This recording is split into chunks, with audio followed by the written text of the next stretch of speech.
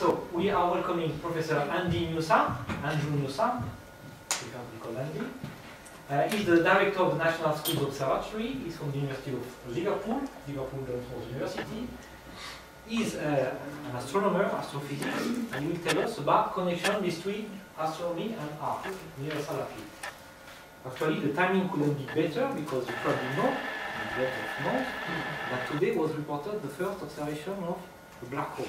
Instead of having this artist's impression of a black hole, we have the first actual image of it. Okay? You've all seen it in this blurry picture with black hole inside. It looks exactly like the artists were imagining it before it was observed by the astronomer.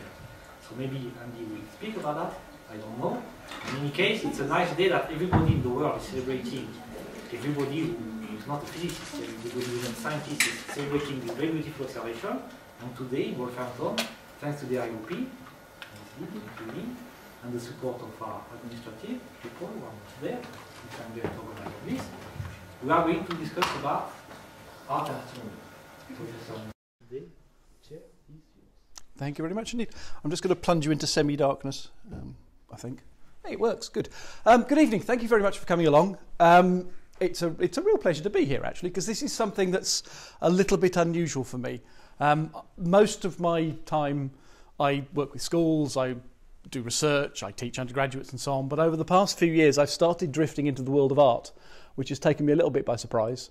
And this is essentially a story of my random explorations with artists, bringing astronomy and art together. By the way, if anybody gets peckish during the talk, just come and help yourselves, it's fine.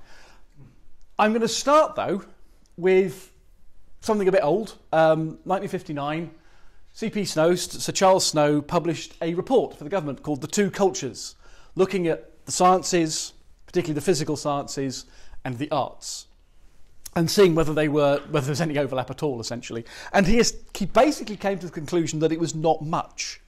And in particular, he felt that there was a mismatch in the way that these two areas were viewed by people who were not in either of them.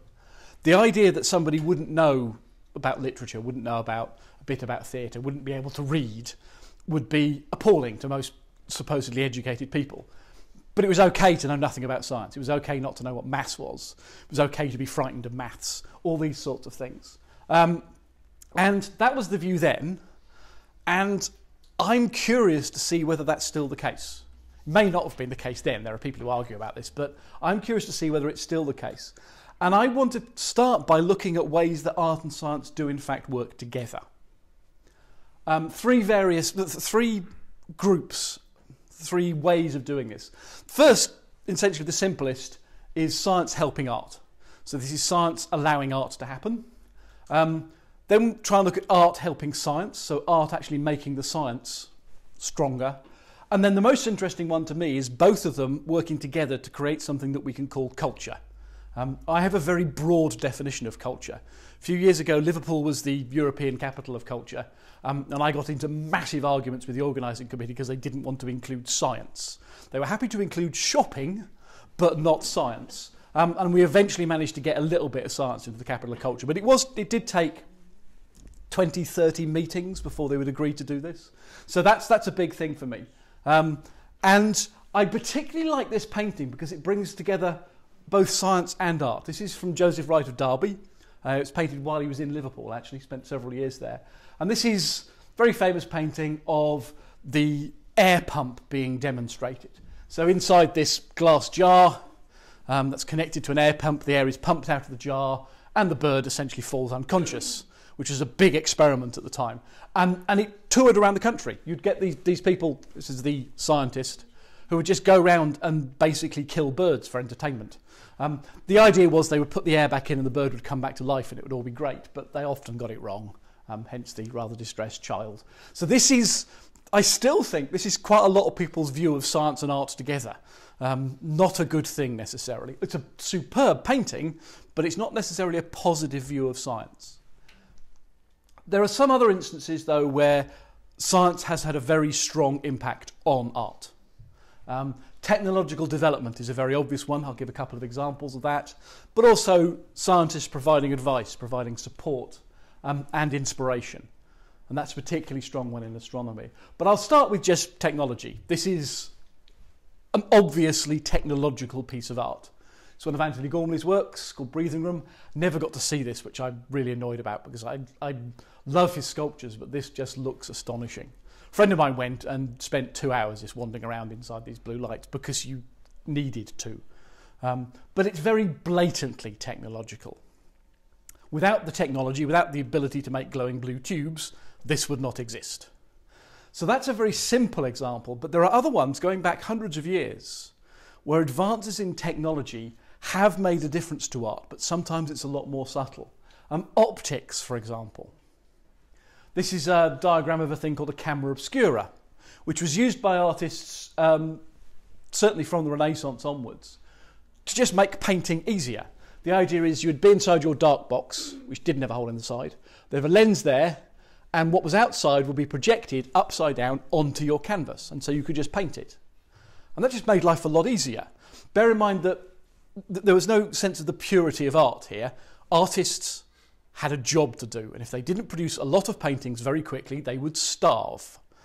And so this was an incredibly important tool for them. And it's been argued, mainly by Hockney actually, and people who work with him, that this has been going on for a long time, significantly before the Renaissance. Possibly even before, historically, we realised that these sorts of optics were available. And so there's examples like this one. This is a painting by Lorenzo Lotto of husband and wife. And the single most interesting thing in here is the piece of cloth. Husband and wife are frankly a bit dull. But the cloth is fascinating because if you look at the cloth in detail, you've got a very nice example of perspective, but the perspective is wrong. You've actually got more than one vanishing point. You're only supposed to have one with these things. But if you actually draw the lines, at the front, you've got these blue lines, which go to one vanishing point, and further back, you've got the green lines, which go to a different vanishing point. And that's exactly what you expect if this was created with something like a camera obscura. Because the optics were not great, and the lenses were very small. And so your depth of field, the bit that's in focus, was very, very small. And so you'd position your lens, and this bit would be in focus, but this bit would be out of focus. So you'd sketch this bit, and then you'd move the lens slightly. And this bit would be in focus, and you'd sketch that bit. But when you do that, you move the vanishing point by exactly the right amount. So while this is not proof, it's pretty strong evidence that Lotto was using optics to help with his painting as early as the 1520s. And it was probably happening before that. So this is basically developments in technology allowing artists to produce their art better and quicker. And that's a good thing. Sometimes there are more important changes in a way, but even more subtle. This is a painting by Turner. It's a watercolour, one of his early watercolours. It's of a waterfall on the Clyde. And for the time, it's a fairly traditional watercolour. It's very good. I mean, this is Turner. It's not going to be rubbish. But it's quite naturalistic. It's quite sharp edges to quite a lot of the paint marks. But then, not long after this, he started producing works like this, which is the edges are a lot softer. You've got a lot more blending of the colours. It's a lot more fluid. It's a lot richer in its textures. And as a guy called Peter Bauer, who's a paper historian, that really is a job. I think that's brilliant. I discovered this because I was invited to the meeting of the British Association of Paper Historians. Great. And he's pointed out that this was painted on a new kind of paper. It was developed between these two paintings. And the big difference was you could get this paper very, very wet without it falling apart. Paper before this, got it wet, collapsed. Now, if you can make paper really wet, you can do this. You can get these blurred edges, you can get the softness, you can just slap the paint on, watercolour paint on, and it will work. The old paper, it would just collapse. So suddenly, Turner was able to do this. Maybe he wanted to do it before, but couldn't. Or maybe he didn't know this was even possible, discovered it was, and thought this is fantastic. So the paper arguably changed Turner's art, changed his watercolours. But at the same time, or at least just after, his oils paint changed as well. Now, you could have done this with oils before this, but he didn't. He did it after he'd done it with the watercolours, roughly. And suddenly you've got these swirling, soft edges. Everything's blends together. This is one of his most famous paintings, Rail, Steam and Speed. You've got a bit of everything in there. But there's a sense of flow and fluidity about it that wasn't really there in his paintings before this. And so Peter Bauer has argued, again, no proof, but he's argued this, and I think it's fairly convincing, that if it hadn't been for that development in paper technology, this painting would not exist. This style of painting would not exist. And so that's a very good example of technology possibly helping an artist to develop a completely new style of art. And this is still influencing art today. You talk to quite a lot of painters, photographers, even sculptors nowadays, and these paintings, these late paintings of Turner, will be part of their inspiration. So this has been going on for a long time, but it wasn't until about 10, 15 years ago that I started getting involved in this, because I got a phone call. It's actually before people emailed. I got a phone call from an artist called Andrew Small, who'd been given my number by somebody who knew somebody who knew somebody, and so on. And he's an artist, he's a sculptor, and he was developing a series of sculptures to go on a path that went from coast to coast. It's actually a cycle path, so it's coast to coast in the northern part of England. And he was putting various sculptures along the route, and he wanted each of the sculptures to be informed by where it was. And this is the one at the end, so this is the Newcastle end, so the northeastern end of this walk, this cycle path. And what he wanted was something that brought together some of the local history, in particular the Venerable Bede.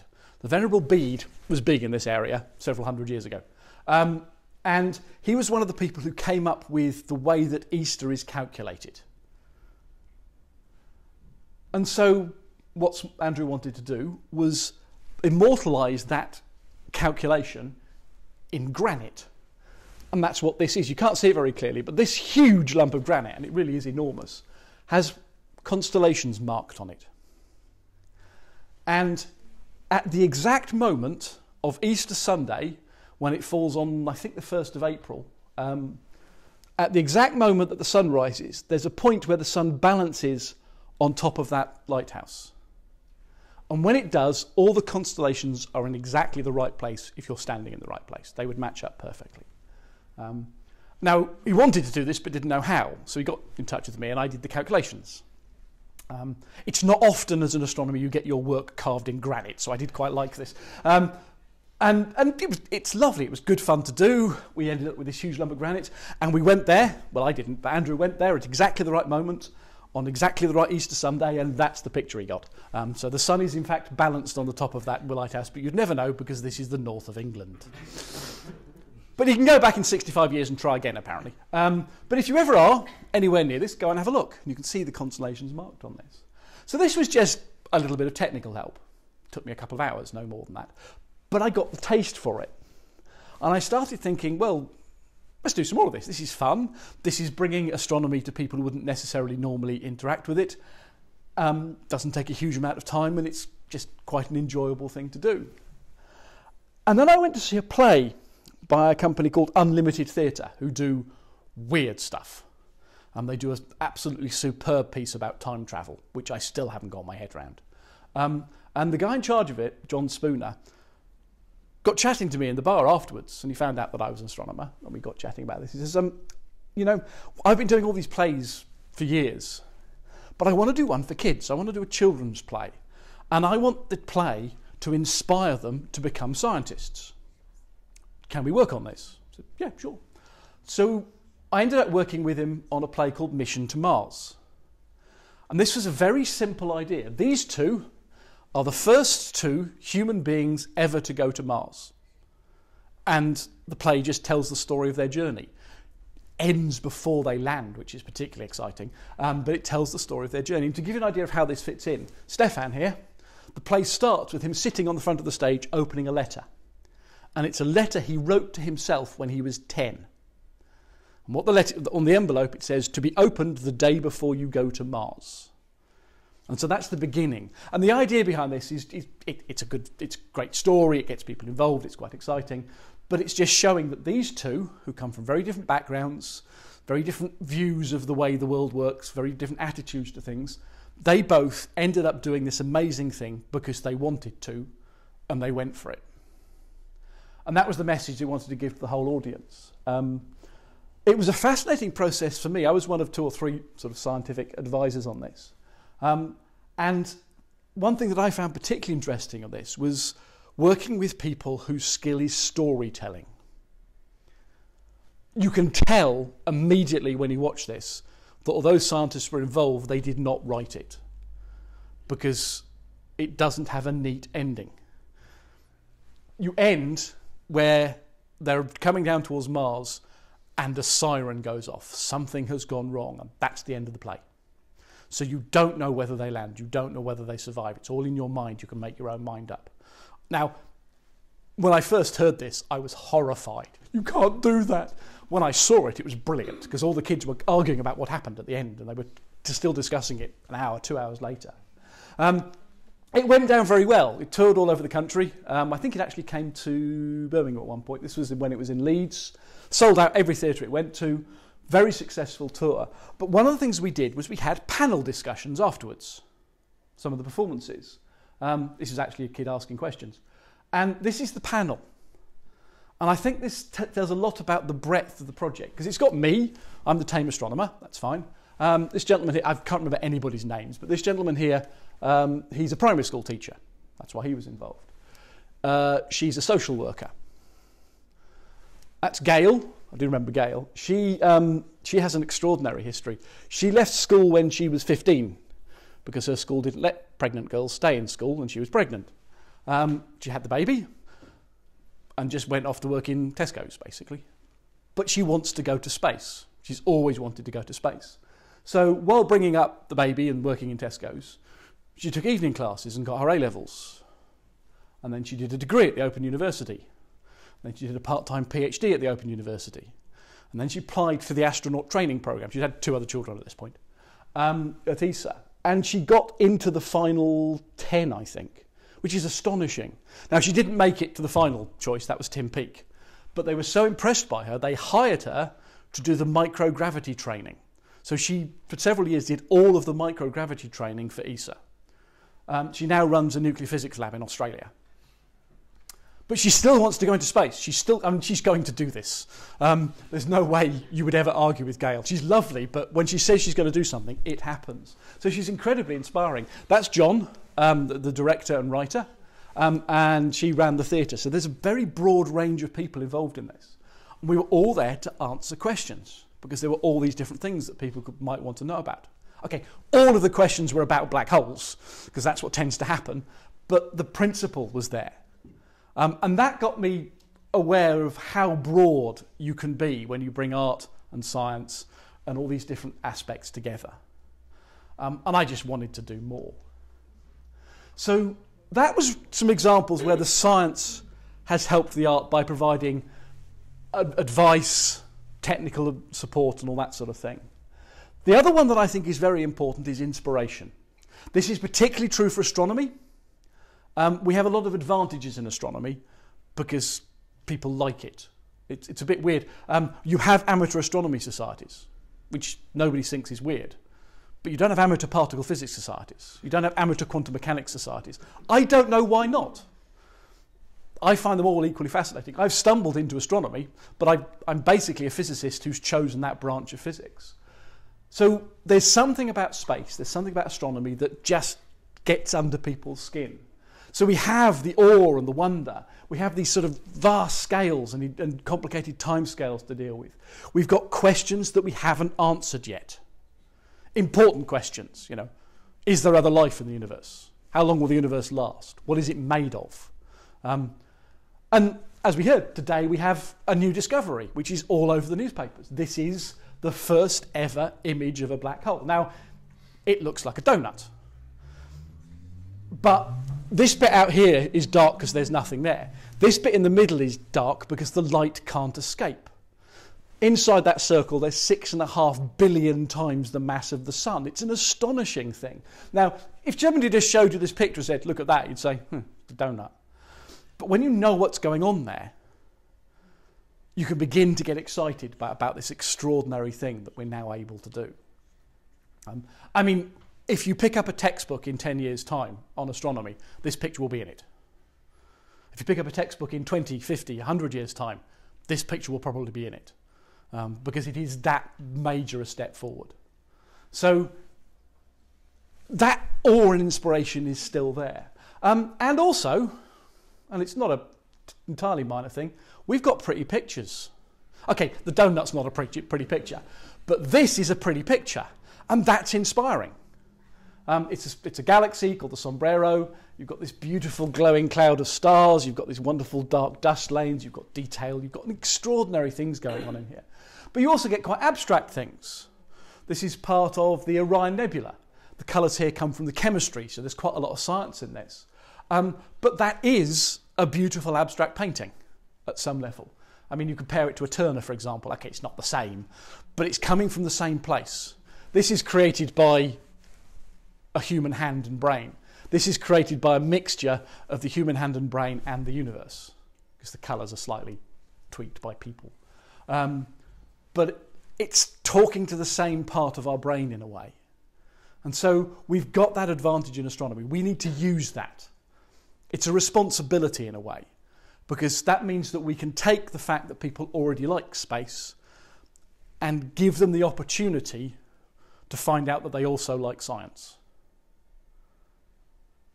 Not hitting anybody over the head with it, although I will do that if necessary, but just getting them to realise that the things they like about space, the mystery, the scales, the unanswered questions, that's what science is.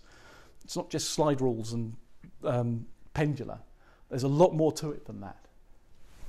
So that's science helping art. Does art help science? This seems to be a lot rarer. It's quite hard to find examples where science has been the progress of science has been directly helped by art and artists. There are a few, and you've got obvious things like Leonardo da Vinci, who was just both, so it's kind of hard to distinguish between the two. But in recent years, it's become harder to spot. I'm not sure whether that's because it's rarer or it's just more subtle, it's less obvious. But there is one area where this is very important, and that's not science, but science communication, which is a large part of what I do. Everybody's favourite science communicator. Not everybody's favourite science communicator. Some people's favourite science communicator. As scientists, we must communicate what we do. This is not optional. If you're not communicating it, you are not doing science. I'm very strict about this. You might be doing research, that's fine. But if you keep it to yourself, you have failed to be a scientist. Now, a lot of that communicating is with other people in the same field, and that's fine, but I think we need to be a lot broader than that. I think all science should be communicated as widely as possible. Now, again, in astronomy, that's easy because people want to listen, but we should all be doing this. And art is a way of doing that. It's a way that can help us to do that. And this is important, particularly in astronomy, because if we can get this right, we might be able to solve some problems in society, or at least help to solve them. It's fairly well understood now that this interest in astronomy, this kind of liking of space, goes across all the boundaries. It doesn't seem to depend on gender, it doesn't seem to depend on ethnic background, it doesn't seem to depend on social background, socioeconomic background, any of that sort of stuff. All the research says that you pick a random person, particularly a random child, and say, do you like science? Some will, some won't. You pick that same random child and say, do you like space? They say, oh yeah. They don't connect them, but if we can make that connection, we can help. And so that's essentially a lot of what I do. It's taking that fascination with space, with astronomy, particularly in school children, but now more broadly, and using that as a way of prodding them to realise that science, technology, engineering, maths, all of these things are interesting as well. And it's not just something that other people do, it's something that they can get involved in and understand and appreciate, because it's actually not hard. We spend a lot of time telling people how hard science is. We're wrong. It's not. Getting funding is hard. Sitting exams is hard. Science is not hard. It's time consuming, but it's stimulating enough that that's worthwhile. So this is an important thing that we need to do. And I've increasingly started working more and more with artists as a way of doing this. And this started because many years ago it became extremely obvious to me that if you want to talk to people and share things with people, you can't expect them to come to you and be talked at. You've got to go and find them. Share with them somewhere where they're comfortable, where they feel safe. And one way of doing that is through art. And not just, random artists, being quite selective about the art you choose to work with. So, for example, the first time I ever did this seriously, it was street theatre. For many years, I've been working with a group of loonies from Southampton who call themselves the Butlers. I was a butler for a few years. And this was a performance, and nothing to do with science, but it was a performance that we developed for the Edinburgh Fringe. And the idea is we would go up to Edinburgh, spend a couple of weeks on the Fringe, dressed as butlers, offering our services to anybody who wanted a butler, completely free. Hand out business cards, and we'd go and clean people's flats, help them with their shopping, you name it, we'd have a go at it. And that was, from a performance point of view, that's fascinating, because most performance, the performer is in control. Even if it's improvised, it's the performer who decides what happens. This turned that round. The audience was entirely in control because we were doing what we were told.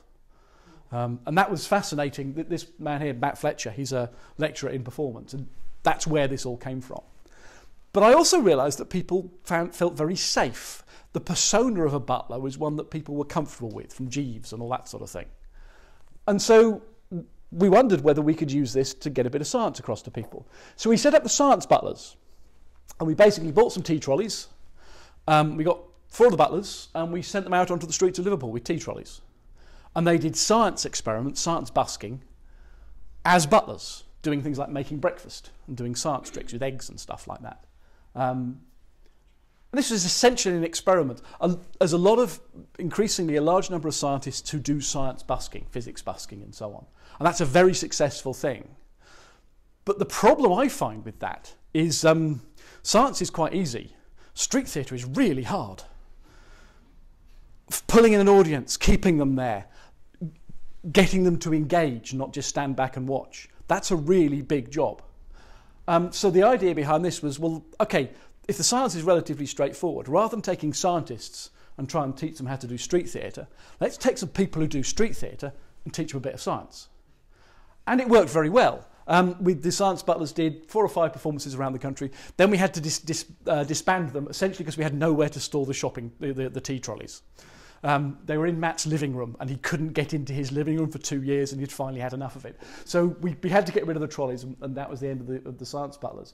But it was a very successful thing, and it made me realise that this was something that I could continue to do. If I can find artists who know how to engage with interesting audiences, and they want to get the science involved, that's going to be a win for everybody. Just wanted to show you a few pictures of this in action. This is in the Liverpool One shopping centre just after it opened.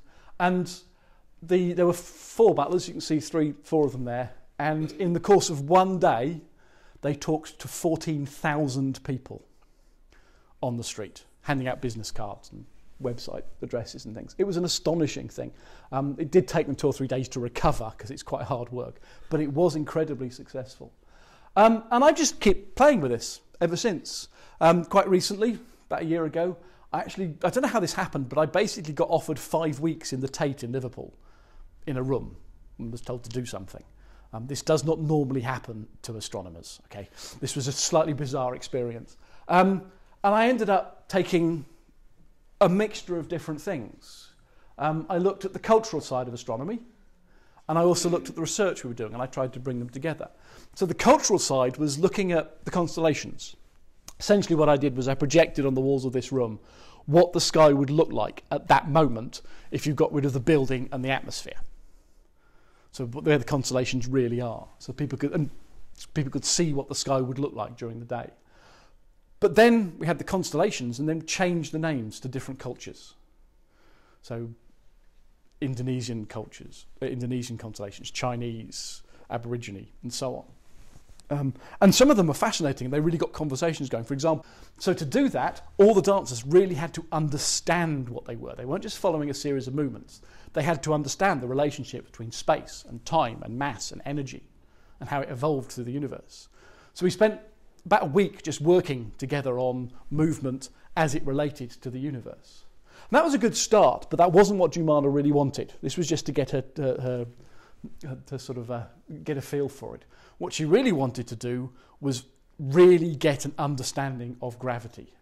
And so we started looking at orbits. We got several dancers together in a big room full of balloons, and we started just getting them to dance orbits, just physically move in orbits. And we started off with two, sorry it's a bit jerky, but we started off with two bodies. And they were beginning to get the idea of how they move around each other, and the idea that they're balanced around a common centre of mass. And they can keep that between them, and that got them moving in the right speed and the right direction. And we said, fine, okay, we've got the hang of that. Let's put a third one in. And it all went berserk. And you can talk to people about the three-body problem, but if you've ever tried to walk it, you really understand what it is. And this was what Jumana got incredibly excited about. She said, okay, what I want is the audience to go through this process. I want the audience to really understand how orbits work and why they become so complicated so quickly.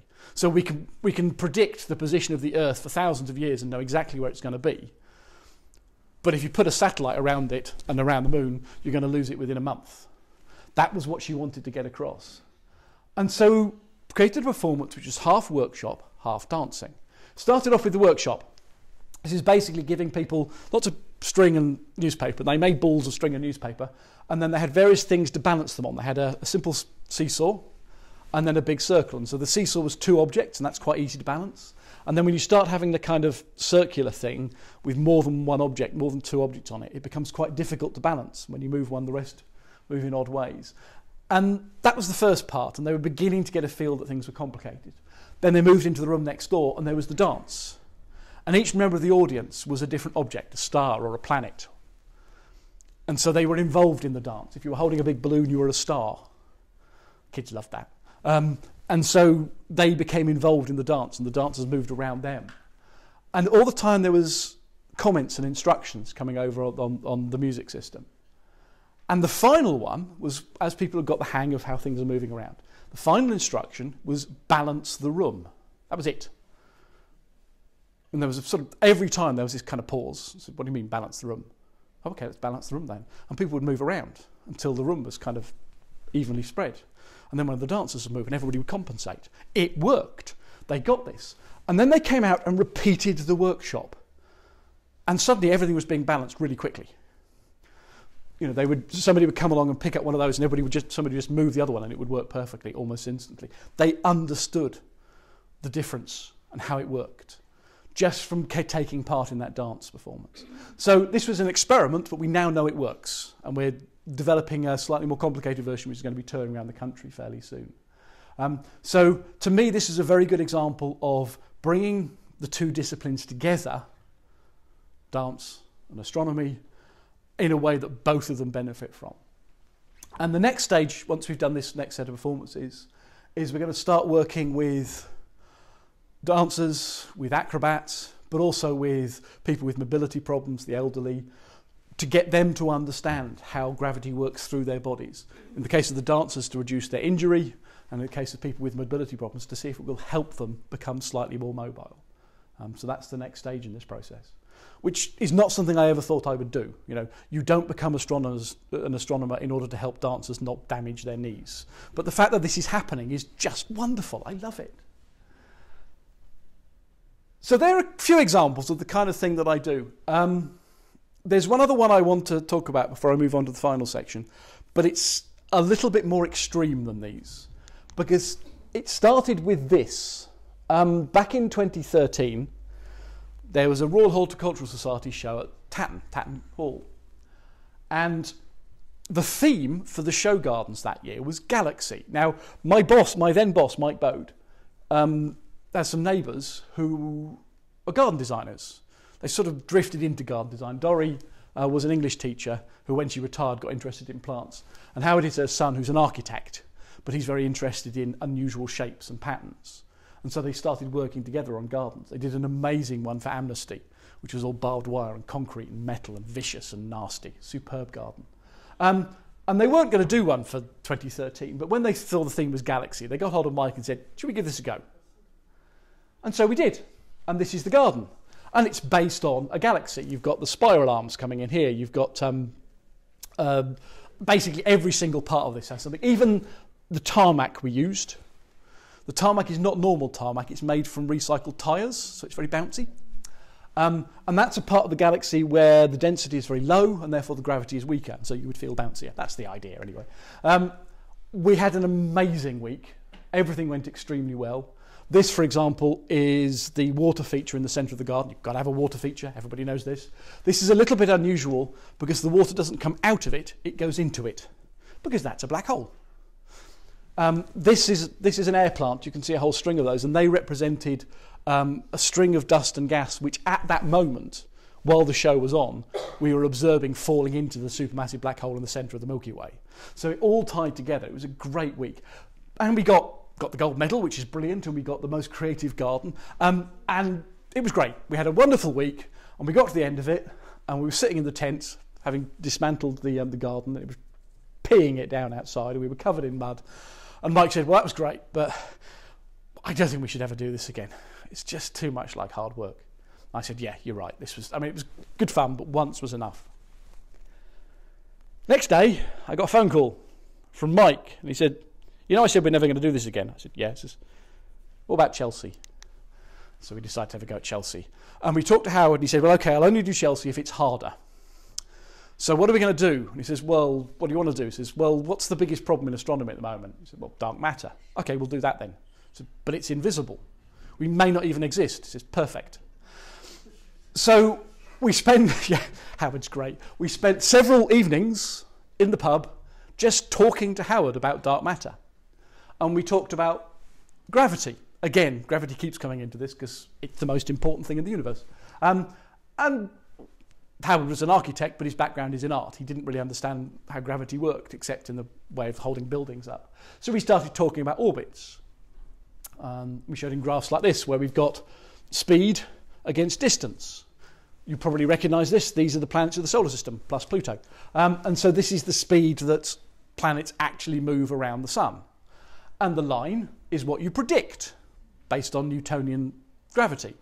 And it goes to the dots. So this is all very nice and neat and tidy. And that was good. That's a good start. But how does that relate to dark matter? Well, then we started talking about galaxies and the way things move around galaxies, not just around one star in a solar system.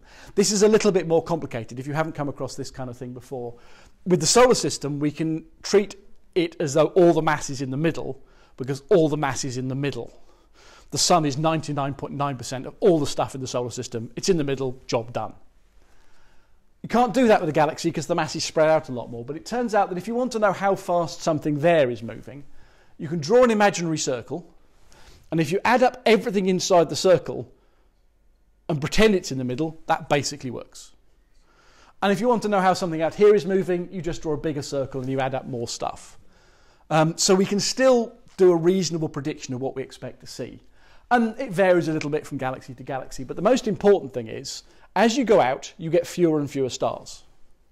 And therefore, the speed should go down. Particularly when you get out here somewhere, the speed should be dropping off quite fast.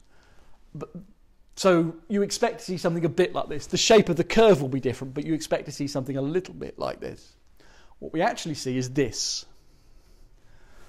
Weird stuff happens in the middle, ignore that. That's mainly to do with the black hole there. But this basically stays flat. The speed stays pretty much constant, no matter how far out you go. This is as far out as we can measure things, and it's still staying at the same speed. This is the edge of the galaxy that we can see. And there's only two ways of explaining this. Either we've got gravity wrong, and it doesn't work as Newton thought it did, or even as Einstein thought it did. That's a possibility. But the other possibility is there's just loads of stuff we can't see. And that's a simpler possibility. Not only can we not see it, we can't detect it, because if we could detect it, we would find it in this room now. And that's what dark matter is. We don't know for certain that it's there, but there's strong evidence that it is. And that evidence comes in all over the place. So these are a lot more of these so-called rotation curves. And I mean, some of them go up and down a bit, but basically they stay flat. And for most of these galaxies, this is the edge of the light. This is where the stars stop. So all galaxies, as far as we can tell, do this. It has other effects, this dark matter. Gravity makes light change direction. Gravitational lensing. If you look at this picture, this is a lovely image of a cluster of galaxies from the Hubble Space Telescope. So these big yellow fuzzy things are large galaxies. That one's probably about the same size as the Milky Way. But you also see these weird things like that red dash there and that one there and this strange thing there and so on. Distorted. They look like weird distorted galaxies. They're actually normal galaxies, but the image of them has been distorted because these are much further away. They're behind the cluster. And all of the mass in the cluster is causing the light to bend and wobble. It's like having a piece of that kind of bottle glass, the wobbly glass, between you and these distant galaxies. You get a distorted image. And the great thing is, if you know what you're doing, is you can measure the shape of all of these complicated things. And you can work out essentially what the glass would have to look like. In other words, you can work out what the gravity is, the map of the gravity, which tells you where all the mass is. And it's not where the stars are. There's a lot more of it and it's spread out a lot more. Again, dark matter. And that happens even if you look at the whole universe. This is a kind of schematic of light from the beginning of the universe, the cosmic microwave background, travelling through the universe and being bent by all of the stuff it passes by. This is exaggerated, but this is essentially the idea.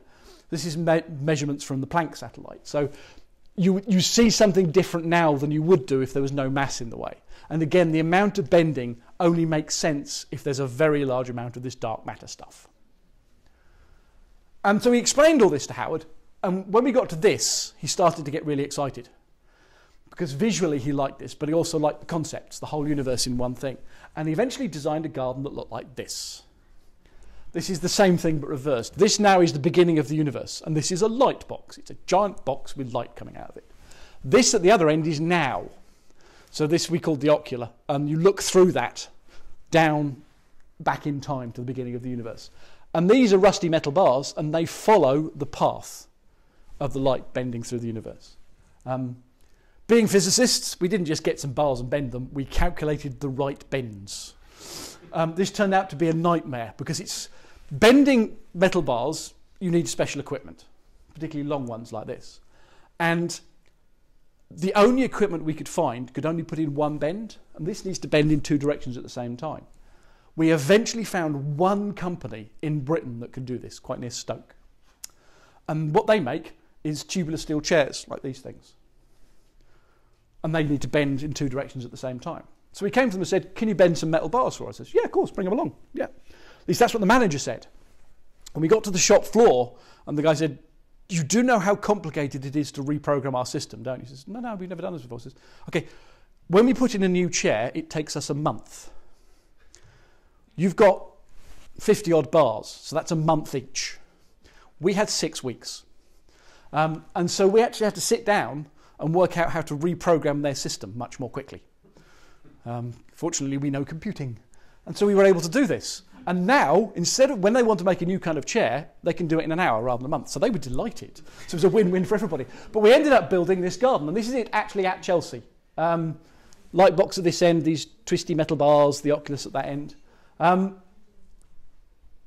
Even things like the bamboo. Every single part of this garden has something to do with dark matter. So the bamboo here and at the back, the idea behind that is it's very wafty. It moves really easily with the slightest breeze. And so if you see it moving, you know there's a breeze. You can't see a breeze, but you see the effect it has. Exactly the same with dark matter. We can't see dark matter, but we think we know it's there because of the effect it has on light. So that was the kind of thing that went into this. The choice of plants down here represented the early universe. They were low, they were marshy, they were, more dense, basically. Up this end, that's a cluster of galaxies. Everything had something to do with dark matter. This cluster of galaxies, you've got light coming out of it, hence this beautiful seat. This is the oculus. Some of you may recognise this. It's based loosely on the detectors at the Large Hadron Collider in CERN, so that's modern. Bit of Industrial Revolution in there as well. So everything fed into the theme. And then you spend your incredibly large amount of time and effort developing this garden and trying to install it in Chelsea, which is a nightmare because Chelsea is tiny. In order to get the van in, you have to book your 10-minute slot 6 months in advance. And if you miss that 10-minute slot, you are not allowed to take your van in. It's that level. It's an incredibly difficult process. But we did it. We got this garden there, and then you wait for the judges. Because, yes, getting a medal or something is nice, but it actually makes a difference to how many people come and see your garden. A big difference. So you really want that medal if you want to share what you're doing with people. And we got a gold, which is almost unheard of.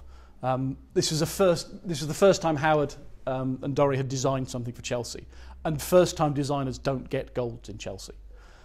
We were quite pleased. You can probably tell. So that's David, who runs the company who actually installed it. That's Mike, my boss, Howard and Dorrie. Dorrie looks a little less pleased. There is a reason for this. She was just as pleased. But Howard has a tendency to wander off when he should be staying put. Apparently he's been doing this since he was about that tall. And the judges were coming round with the announcement, and he was nowhere to be found. So Dorrie had to go and find him. She eventually did, but what she didn't tell us is while she was running to find him, she tripped over and broke her collarbone. So that is a broken collarbone. David does not know this, which is why he's leaning on it. This is why she's not smiling as much as anybody else. But she was very pleased. So this was the icing on the cake. We thought, this is great. We're going to have a really good Chelsea.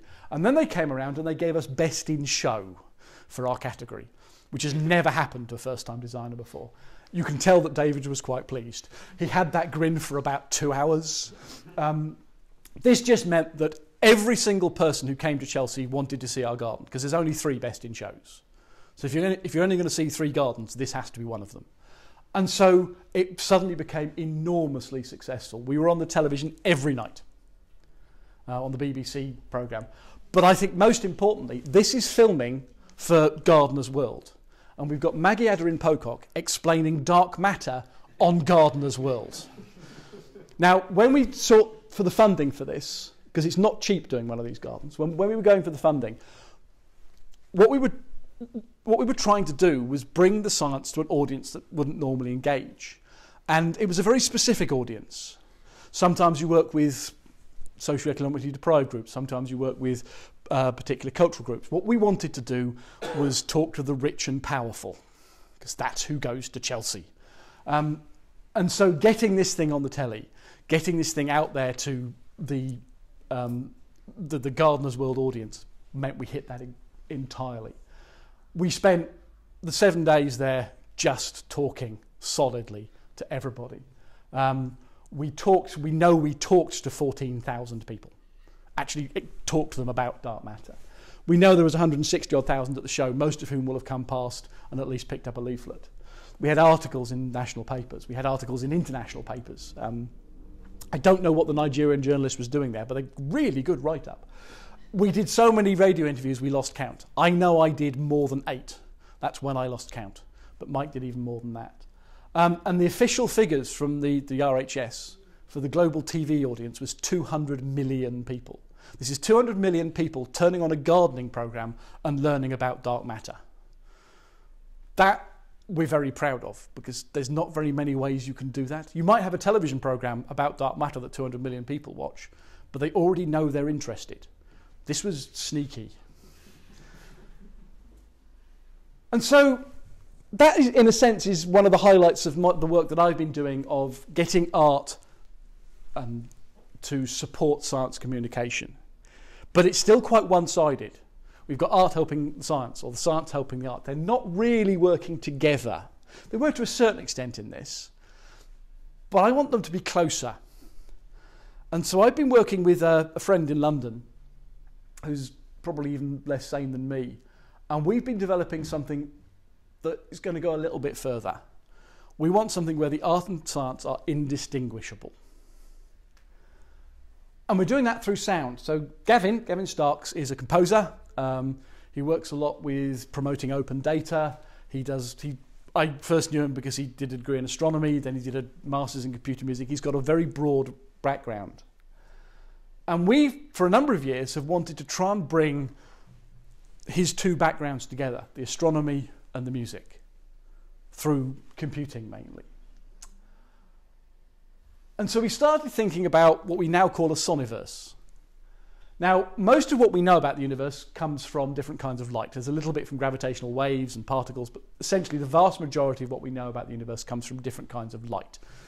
Radio waves, X-rays, gamma rays, they're all basically different kinds of light, different electromagnetic radiation. Now, a lot of those we can't see, so what we do is we take that light and we convert it into something that we can make a picture of. So this is a supernova remnant. It's what's left of a star that exploded.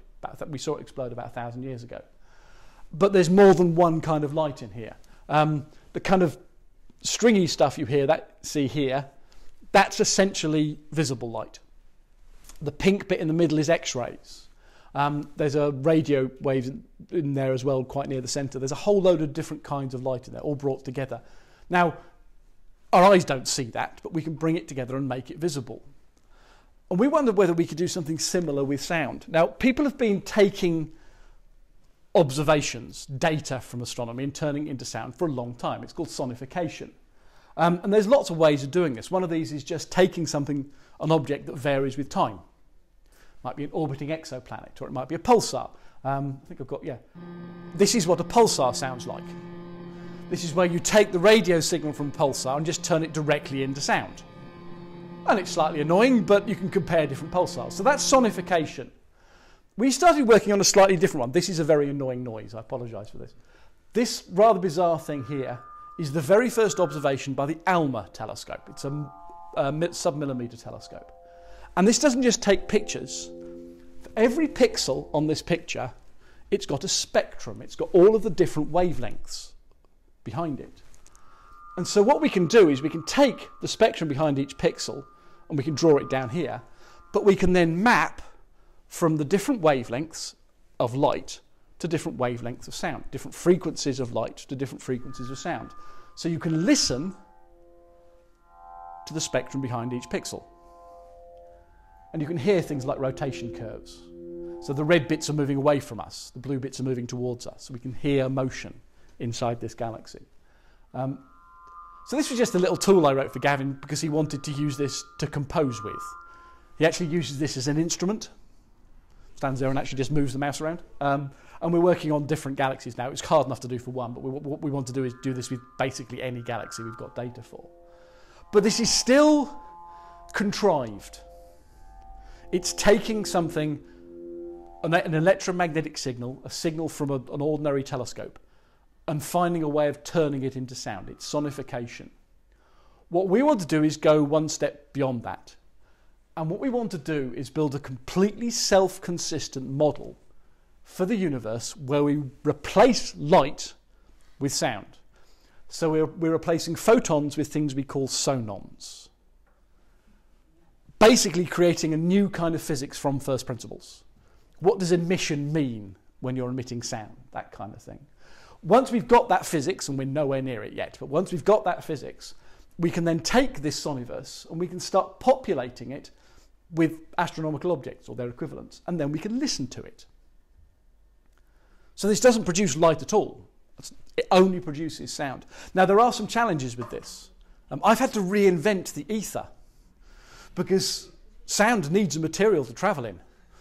Can't do it in a vacuum, so if we want to be able to hear our soniverse at all, I have to have an ether. There's also some interesting challenges with the way we perceive sound and light. One of the reasons I find this fascinating is our ears and eyes are very different things. For example, our eyes are very, very good at spatial resolution. I can make out tiny angular changes. Sound, it's much broader. But the frequency range of the eye is hopeless. It's tiny. If you think of light as being an octave on a keyboard, sound we can hear is something like 40 octaves. It's a much wider frequency range. So the spatial resolution is hopeless, but we've got a lot more interesting information. We can essentially hear from radio waves to X-rays all in one go. And so we should be able to hear things that we can't see, but we should be able to see things that we wouldn't be able to hear because of things like the spatial resolution. So there's all sorts of challenges to this.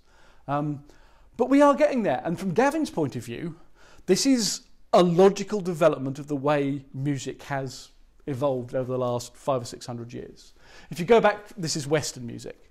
If you go back to the 1400s, it was still monophonic. It was chant. So the main important thing there was pitch. And then the 1500s, you started developing harmonies. You had the madrigals and the Baroque period. And their polyphony, harmony, it's becoming more complicated. You've moved on to a different kind of phrasing. Then you've got Bach and Mozart and Handel.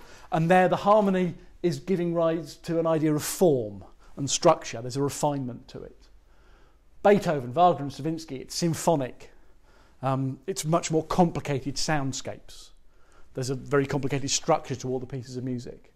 Then you start hitting the 1800s. I don't know what Glass is doing there. He should be in the 1900s. But nevertheless, 1800s, people start talking seriously about things like dissonance. And when people are describing the music, they start to bring in concepts like prime numbers. That reaches an extraordinary level with people like Cage, and a guy called Trevor Wishart, who wrote an extraordinary book called On Sonic Art. If you ever want to buy any book on weird music, buy On Sonic Art. It's superb. And they talk about lattice and mass and grain and texture. They're the sort of phrases they're using to describe their music. So what's going to happen in the 2000s? Well, the next step is to talk about things like curvature, dimensionality, symmetry, manifolds, spin, the sort of terms that we use to describe universes.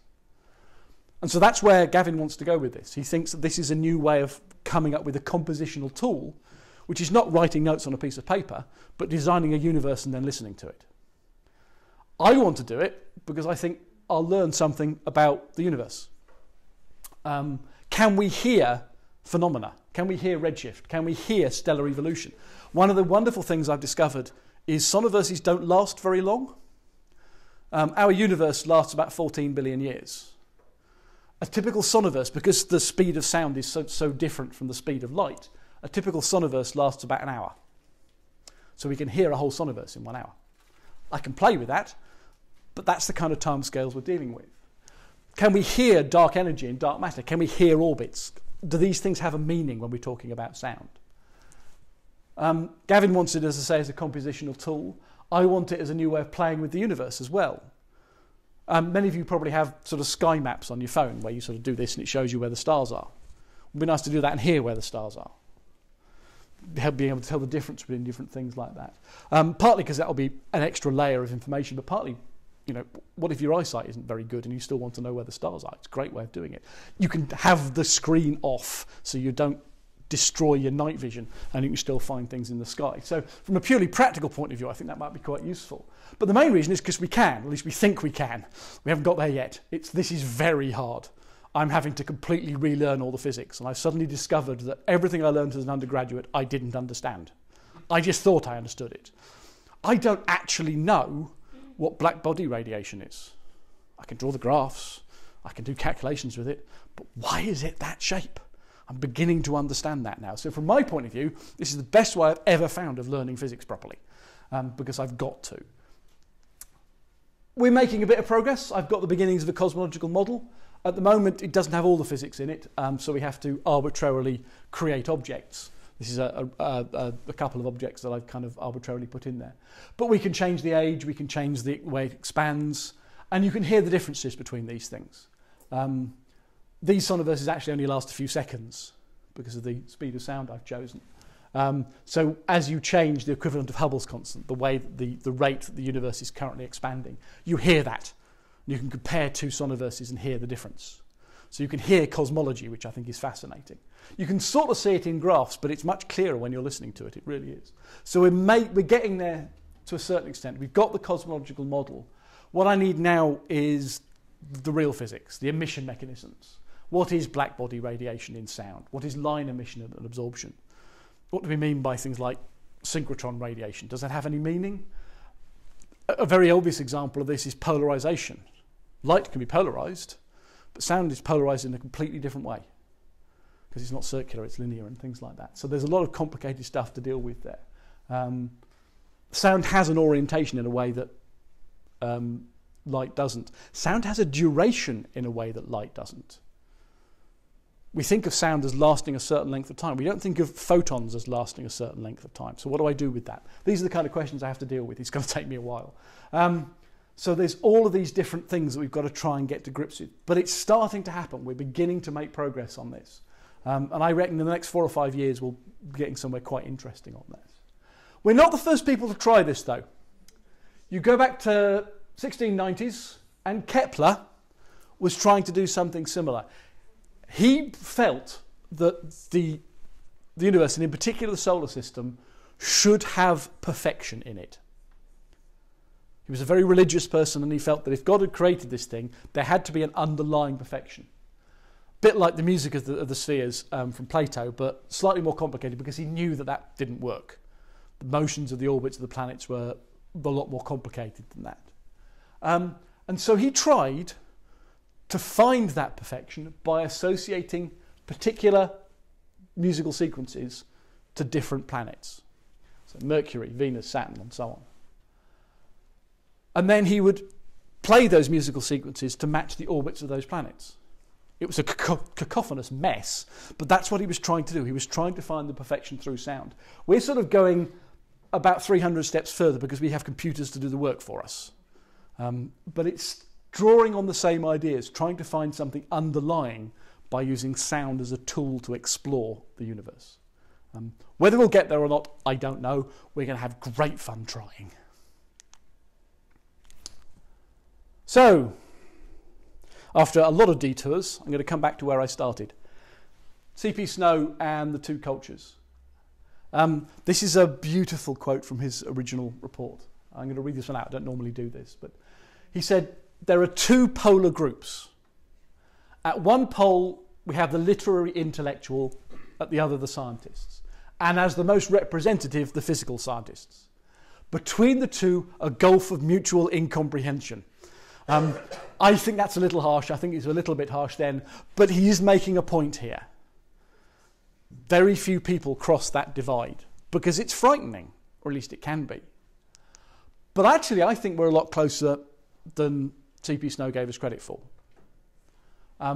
I've discovered in talking to artists, working with artists and then with me, that actually a lot of what we do is very similar. Essentially, scientists and artists are always asking the question, what if? That's what we do. What if this? What if that? And we do that because we want to change how we look at our world. The drive is very similar. We also want to change how others look at our world. That's a push for this. And this is the most important one. You do this with imagination. You talk to most people who are not scientists, and they think that scientists literally have no imagination. They think it would be a disaster if you had imagination. But if you're asking what if, that is an imaginative process. You've got to imagine what the answer might be before you can try and find out whether it's true or not.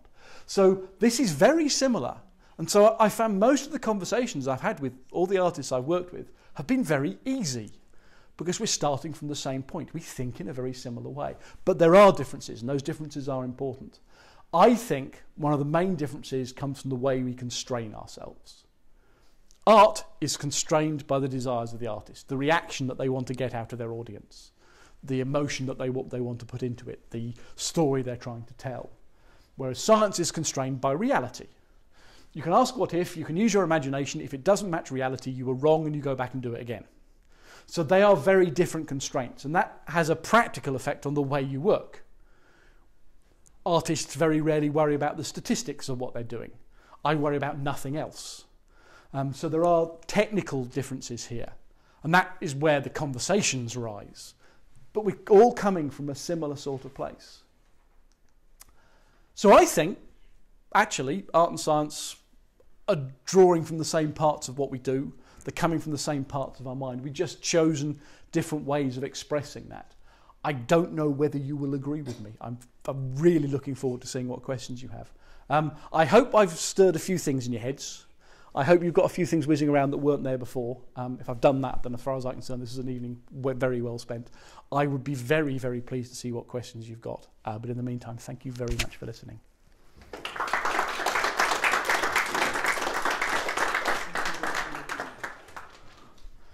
Do I have any questions? I've terrified you, I'm sorry. Yeah. You know, I'm actually not a physicist. I I just read in my early years. You know, you have given a concept of replacing photons with sonons. Yes, sonon. Yeah. Sorry. What I basically understand there, sound and light entirely different. One travel through the electromagnetic. Yep. And one Yep. needs a medium. They're completely different. Speed is totally different. Yep. Completely different things. Yes. So how it may work? We don't know yet. The idea is essentially you can think of a photon as a way of transmitting energy and information from one place to another. And you can think of sound as a way of transmitting energy and information from one place to another. They do it in completely different ways. They're created in completely different ways. But what they're fundamentally doing is very similar. They both have an inverse square law, for example. You double the distance and they get 4 times fainter and all that sort of stuff. So they're actually, although they seem radically different, actually they're not that different. But the differences make them interesting. And so what we're trying to do is take those similarities, the fundamental things that are similar, and then build a baseline from those, and then take the differences and see what we learn from that. So if they were exactly the same, this would be pointless. If they were completely different, this would be impossible. But because they share a fundamental similarity and then superficial differences, we can actually learn quite a lot by doing this. At least that's the plan. Whether we will or not, I'll tell you in 5 or 10 years' time.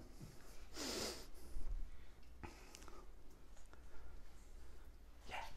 So do you say that the creation of the soniverse really is a Big Bang then, isn't it? It will be, yeah, absolutely.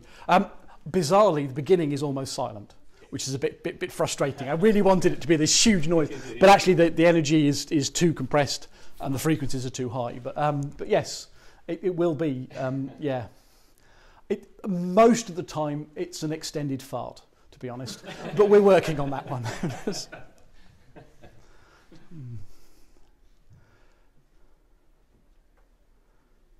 Thinking hard. I do love the expressions. This is brilliant. If my students ever looked like this, I would be a much happier lecturer.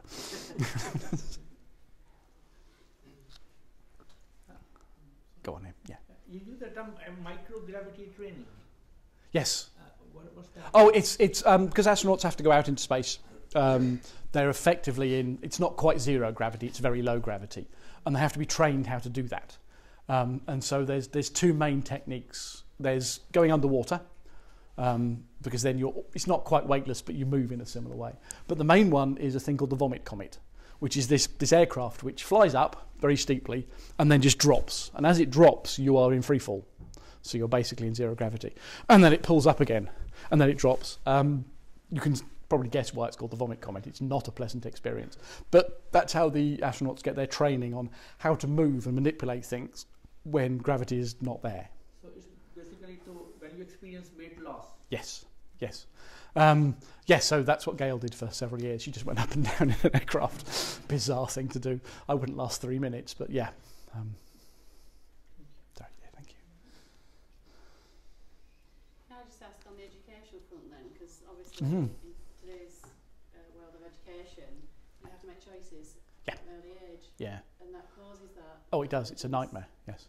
Whereas that didn't used to happen 100 years ago. So Yeah. it's a challenge to the curriculums and the educational people. This is almost impossible with the current educational system in this country. It's a very, very hard thing. I was weird when I did my A-levels because I did maths, physics and English literature. But I almost broke the college timetable because nobody else was doing this. And they were taught on different campuses. So I used to have to run a mile between these sort of in the 10 minutes between lessons. I was incredibly fit then. So yeah, it's not a normal thing to do. There are hints that's changing. More and more schools are doing things like the International Baccalaureate or the Welsh Baccalaureate. Okay, the Welsh Baccalaureate has not gone well, but in principle the idea was so that everybody did a wider variety of things for longer. The English Baccalaureate may or may not actually happen, but it's got a similar principle to it. It's being messed up by politics at the moment, but in theory that's going in the right sort of direction. But most other countries are not as rubbish as us, to be honest. Most other countries, the education is much broader for much longer. And so, yeah, in the UK I might be wasting my time, but if we can get this out internationally, maybe it will help. And the idea that you might have to be deciding in school, but you don't necessarily have to stick to that outside school is one that we can get across. A lot of people do science and play a musical instrument, but they see them as completely different things. If we can show that to them that they actually have an overlap, it will make both of them easier. So there's also that side of things. You know, my partner is a biologist who's just finished a PhD in physics, but makes most of her money selling art. So she's got the whole lot in there. But it's been very complicated. Nobody understands why she does this. But she does it because they're all interesting and they all feed off each other. And so, yeah, she's been quite inspirational in a lot of this stuff. Yeah. But yes, we need to change the education system radically soon. It's so inspirational. Your presentation. I'm not from this. I just came because I was in the area and it looked interesting. And I just think Excellent. Fascinating. Good. And more people should be listening. Maybe one day. We'll get there. I'm not going to stop talking, so it's fine. Any more? So are you interested in going into schools as well, doing talks about this project from a musical point of view as well? I will do when I'm a bit more confident that I know what I'm doing. How far on do you think that? 2-3 years. I mean, I'm happy to come in and talk about the relationship between the two now, but at the moment, all we have is a computer program that makes farting noises. It's hard to get across why I find that interesting. Yeah, fair enough. But certainly the idea that, you know, science and art and all of these different sport, anything, all of these have a relationship with each other. I think that's an important message, and I'm always happy to talk about that to anybody. Yeah, definitely. How do you envisage your soundscape being listened to? Do you imagine it in a sort of three-dimensional sense? Yeah, we're doing a lot of work with virtual reality at the moment, and augmented reality, but turning the screens off. It's interesting, if you talk to VR people, they've forgotten about sound because they worked so hard on trying to make sure that the visuals don't give you an instant headache, that they've just forgotten that they've got this sound thing.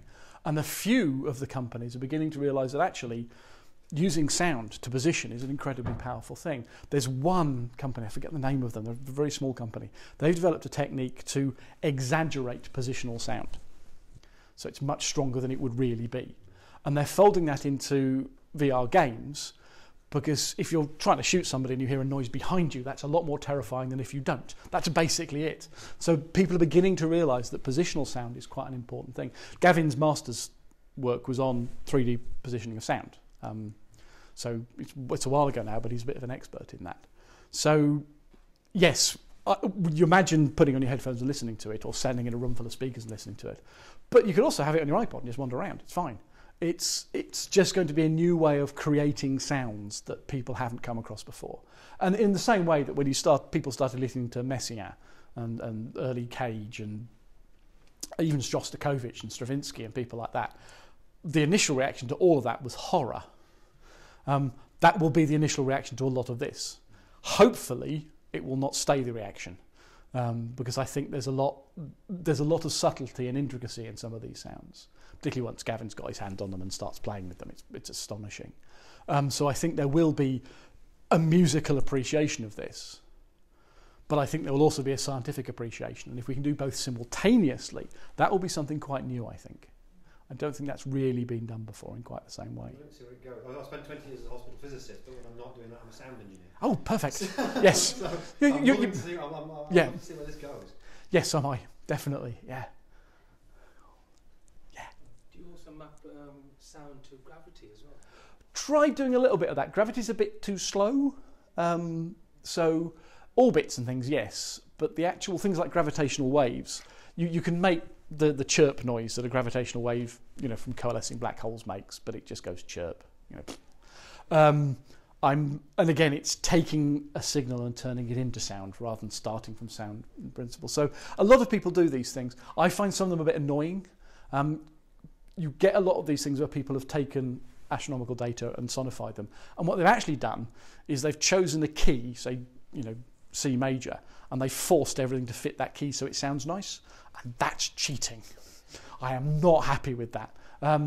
I tend to just take the data and when I'm sonifying it, I will just turn the data into sound. And if that sounds horrendous, that's because the universe sounds horrendous, and that's fine. Not everybody agrees with me on that one. So most people don't listen to my sonifications. Gavin is the only one who does. And then he takes it away, and a couple of hours later he comes back and it sounds amazing, and I don't know what he's done. So, yeah. I'm just thinking, like, if you got that kind of, say, universe on the wall, Yeah. if you was to fire like your pen, if you fired it at the actual picture, you hear different sounds.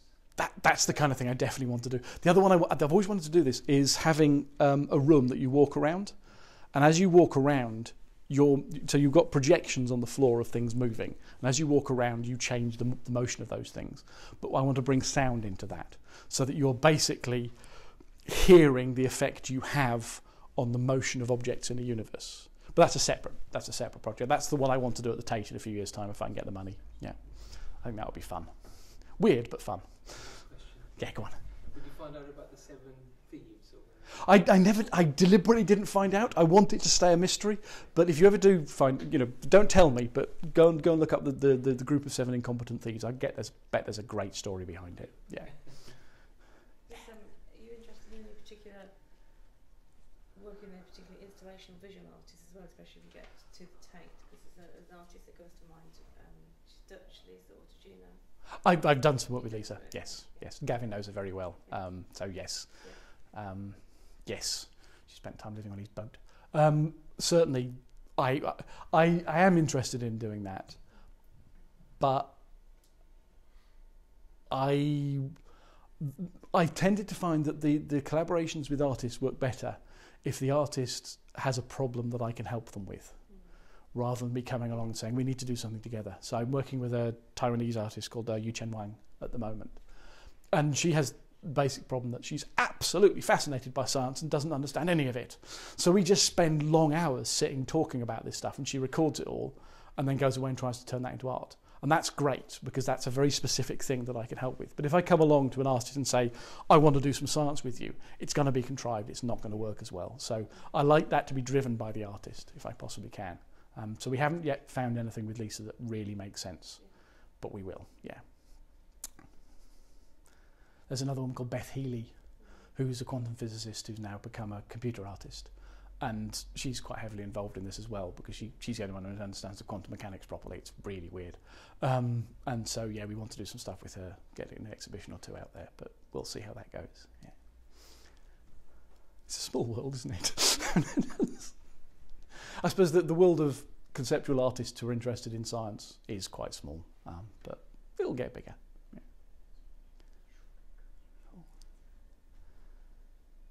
Okay, so if there are no more questions, actually we'll have maybe for 10 minutes or so some time to speak to Absolutely. the speaker in a less informal way.